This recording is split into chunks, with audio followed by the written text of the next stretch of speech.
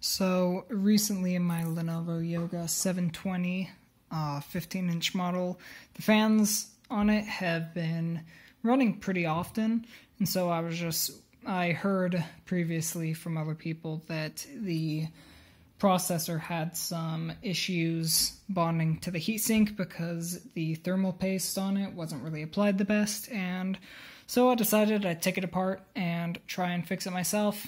It was honestly really easy, and I'm going to reapply the paste. The paste that was on, honestly, was kind of dry, crusty, and didn't seem like it was the best. So I'll just show you guys quickly how to take the heatsink off of the motherboard. It's actually very simple once you get it open, which I talk about in another one of my videos. So the heatsink rests on here just kind of like this. You're going to have to take apart the entire assembly to get access to the processor, of course.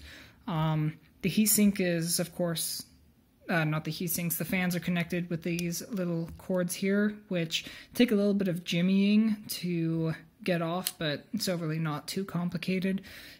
The cord goes here on this side, and then for this fan, there's 3 screws that go in here, here, and right there. And then on this side, there's 2 that go there and there. Once you have those unscrewed, you can unscrew the 3 screws that hold in the heatsink, which have this weird little, like, what would that be called?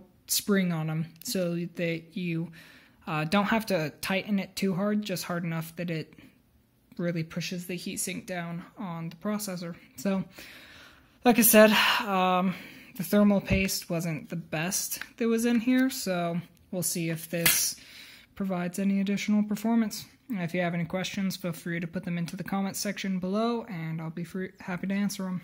Cheers!